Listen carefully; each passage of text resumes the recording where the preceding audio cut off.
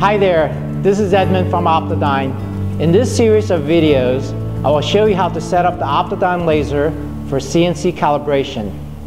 We will be using the model MCV500 for this setup. The MCV500 is the industry leader for machine tool calibration. It is simple to use, compact, and accurate to better than half parts per million. We call the MCV500 laser our 2x2. It is the smallest in the industry, 2 inches by 2 inches and 8 inches long. The design and engineering is based on form follows function. It is also the most flexible and can be fitted with add-ons to measure all 21 machine errors.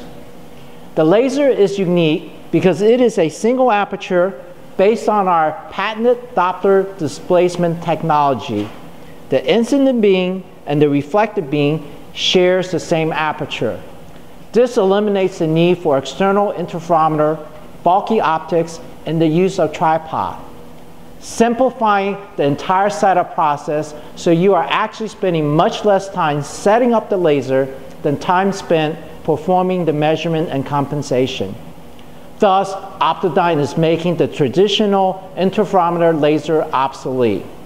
Our laser is simply the best.